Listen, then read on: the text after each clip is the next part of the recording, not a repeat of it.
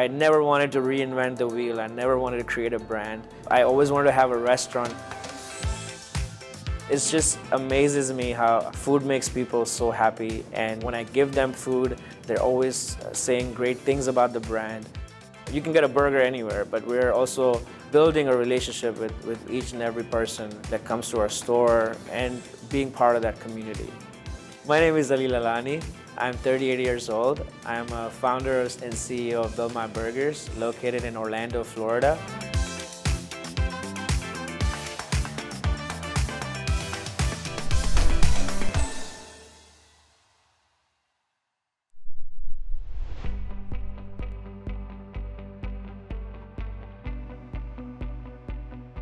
I've been in the restaurant industry for the last 16 years, working with multiple franchises and different brands. I always wanted to have my own business, and I was looking into different franchises because my wife and I, we are big foodies and we love burgers.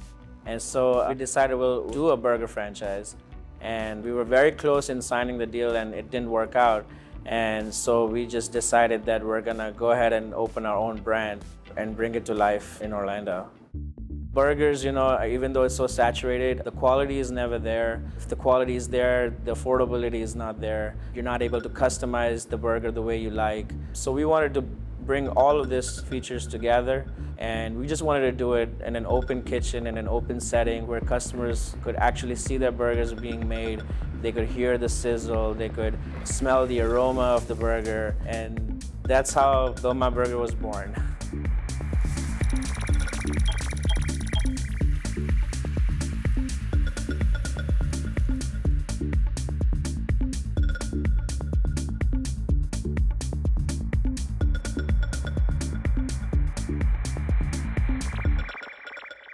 Initially, I had projected the business to cost $200,000. It ended up being $400,000. Out of that, we had $60,000 in savings, $68,000 in unsecured loans. We had about $150,000 in line of credit through credit cards. And then landlord had invested about $122,000 in our business to open Build My Burgers. We started testing everything in my home kitchen, making burgers, making milkshakes. My dad was a big part of that. I gave my family a lot of food to eat, and then in December, my dad passed away. So that gave me a little bit more motivation. He was always one of those drivers where he was pushing me to do more.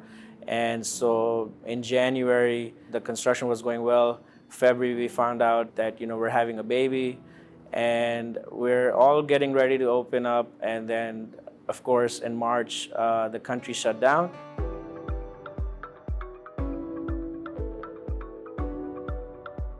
The bills were piling up. I didn't have my job because everything that was planned out to leave my job and start the business, that never happened. So I was just staying at home and living off my wife's paycheck and just trying to pay all the bills that we could to stay afloat.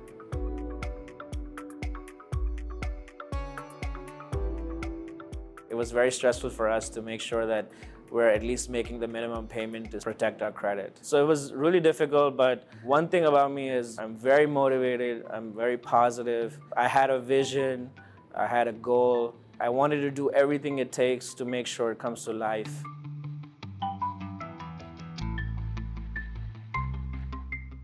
We tried different banks, and we have nice and pretty rejection letters from all of them.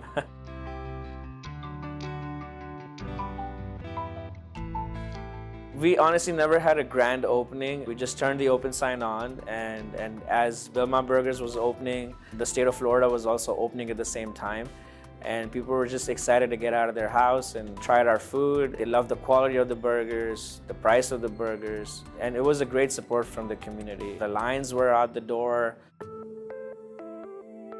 In restaurant, you could be a great chef, but you don't have to be just a chef. You have to know about managing, marketing, accounting, customer service. I mean, there's so many pieces to the puzzle, and everything has to work together for it to work as a whole. So definitely a challenging industry, but I like challenges. I have walked into a situation where there's a line out the door, the credit card is down, the ceiling is leaking. There's so many issues, and I just still have a smile on my face, and you just tackle it as one issue at a time, and that's what keeps you going and keeps you motivated. We do cook-to-order burgers, chicken tenders, wings, and we do milkshakes. In dessert, we have cookie and fried Oreos. Everything is built your own. You pick your bun, you pick your meat, your cheese, then you pick your toppings, and you pick your sauces. We're heavily focused on quality of our food. Everything is fresh, so we just start with the prep work throughout the day. I take care of customers, I do the register, I do the grill, wherever the store needs me.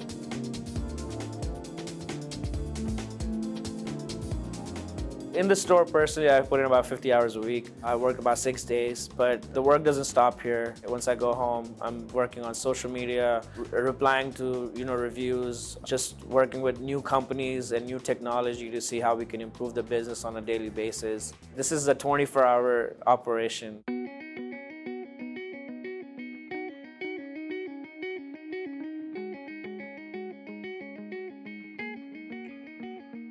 I told her that if this brand does not work and there's losses involved, I don't want you to be part of it. One person has to be the person whose credit is totally protected and assets are protected. And so that was the main reasoning behind not putting her initially from day one.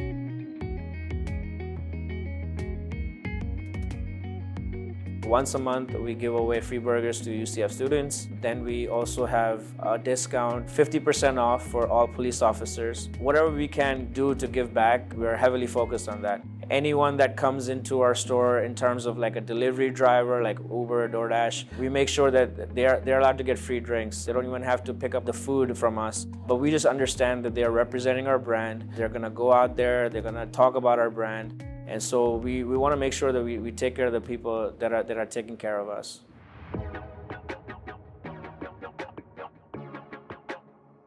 We designed the brand from day one to look like a franchise. When we opened, customers were asking us, is this already a franchise? So that kind of kept us motivated to go into that franchise route. But because of COVID and all the challenges we had to make sure that we have a perfect concept designed for anyone to be able to duplicate it.